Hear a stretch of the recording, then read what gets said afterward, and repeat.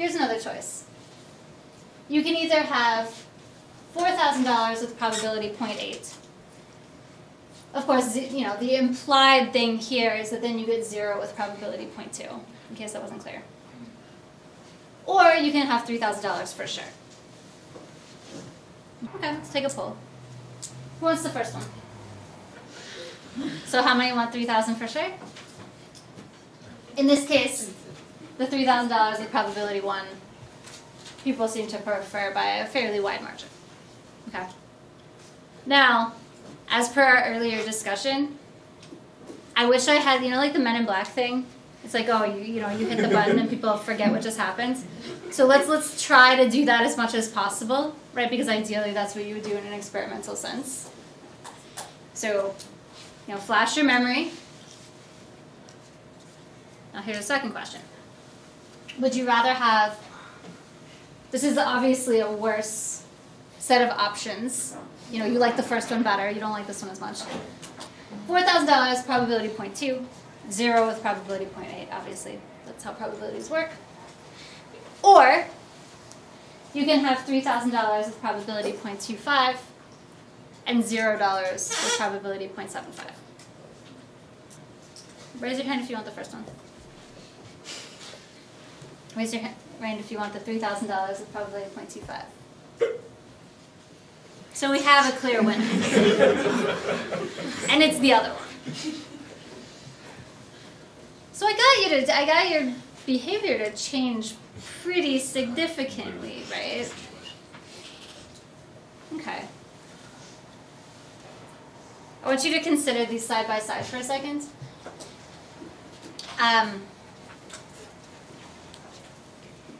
Isn't the second set of options just the first set of options with the probabilities divided by 4? Right.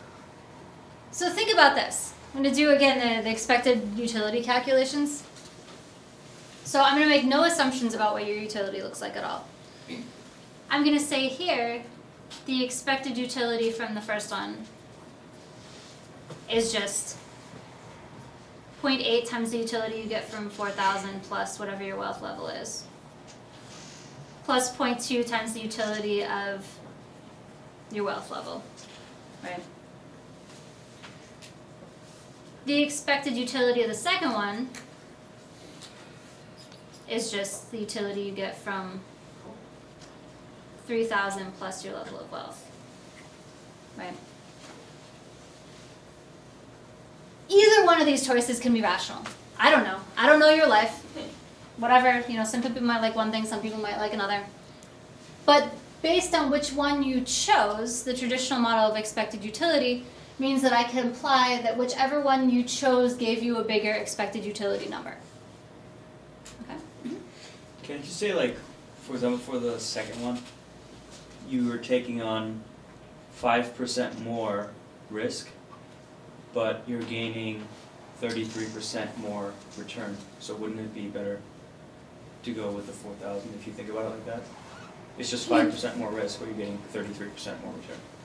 You could say that. I would say 5 percentage points more risk to be super precise, right? You could say that, however, even that calculation is not consistent with the expected utility model. Right. So you could think about this in a number of ways. It's kind of like the Sharpe ratio in finance. So, like, couldn't you think about the first one also like that instead of the expected utility? Yeah, I mean, you could think about this however you want. I guess that's kind of the point, that the traditional economic model, you know, we take this, you know, in basically all of your other economics classes, we're taking this expected utility model for granted as the way people think about risky choice. And you just provided another alternative. You're like, well, wait, if people are thinking in this way, yeah, that's something you could do. There are a lot of things you could do. That's another thing that's not necessarily consistent with the expected utility framework, right?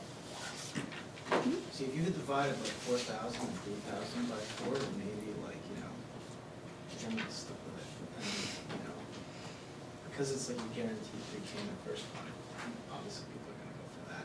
But because you didn't scale the numbers, then, like, I don't think it all kind of evens out like he was saying. Well, I purposely here, and the authors of the paper purposely only messed with the probabilities because, technically speaking, I want to make as few assumptions as possible regarding what your utility function looks like. And if I started scaling the numbers within the utility function, in order to do any sort of comparison, I would have to make assumptions about what your utility function looks like, right? If I'm only messing with the probabilities and thinking about the expected utility model, this is going to be valid. This is going, this conclusion that we're drawing has to hold regardless of what your utility function looks like, because I haven't made any assumptions in that way. That what we're seeing here is that people seem drawn to certain outcomes. It's like there seems to be some bonus, some psychological bonus attached to things that are for sure. Because, think about the expected utility calculations here. Simplify this. Let's say, just make this super easy. And just say, assume, W is 0, so, the utility of W is also 0, right? But that makes it super clear how these should compare to one another, right? So if you assume this, you're like, oh, well, if W is 0, this becomes 0, this becomes 0, and this becomes 0, right? Then we can see very, very clearly that the second one, the expected utilities, are exactly equal to the first one's divided by 4. Just based on how math works, if the one on the left was bigger in the first case, the one on the left would also have to be bigger in the second case, and vice versa, right? So it's just another, I'm not necessarily trying to for sure describe, I'm describing how the traditional expected utility model is not consistent with individual choice, and actually in the way that you mentioned, you're like, well, wait, people seem to be putting a special weight on certainty, on a probability of 1. That's again something that the basic model that we've been taking for granted, that we've been using to reach a lot of conclusions, can't account for, right? That just like we saw with the first exercise, this expected utility model can't explain why someone would switch from one to the other when the problem was changed by scaling the probabilities and taking away that certain option. Okay. You guys are pretty normal. You're probably even more extreme than the experimental subjects in this case, because you can see here, in the first case, 80% of respondents wanted the thing with certainty, which is consistent with what you're saying, that they're getting some additional warm fuzzies from not having to think about risk. But when we scaled it, this is the option that corresponded to the certain outcome in the first choice, and rather than 80% of people picking it, only 35% of people picked it. So they're basically a slightly less extreme version, but they were basically doing what you guys did here. And we call this, not surprisingly, because of what you said, that what seems to be happening is that people behave differently when there's an option with a probability of 1.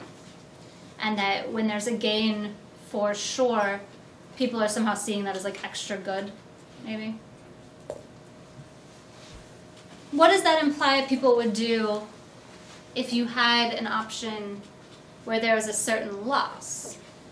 If people are irrationally drawn to the for sure gains, and people are biased towards the certain option when we're talking about gains, what do you think would happen when people were presented with an option, one of the choices had a sure loss? If people are putting extra good feelings on a sure gain, they're putting extra bad feelings on a sure loss. Obviously, that's the way that should work. So we would expect, if we were to have an option with a certain loss, that people would be biased away from it in a similar way that they're biased towards the certain gain.